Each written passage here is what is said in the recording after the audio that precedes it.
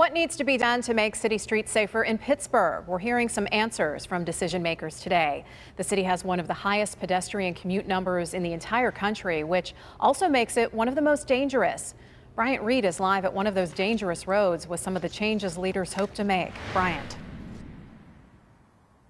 Kim, it's no surprise Pittsburgh's commuter numbers are high, and this probably doesn't take much to guess some of the problem areas either. Liberty Avenue and 6th Avenue downtown, Forbes Avenue in Oakland, and East Carson Street over on the south side. Now, all of these are very high traffic areas, which is why leaders are trying to make changes fast.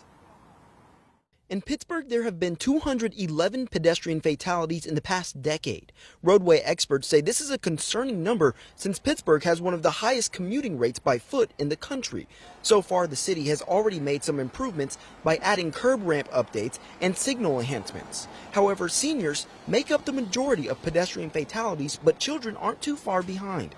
That's why there's a program in place to make it safer for kids who choose to walk and bike to school. Coordinators will plan out routes and walk with the students in the mornings and afternoons at times.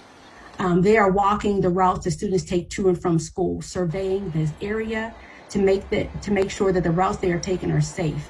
And they're sharing, giving safety updates and recommending safety improvements like sidewalk and walking path improvements, traffic calming, and speed reduction, to name a few.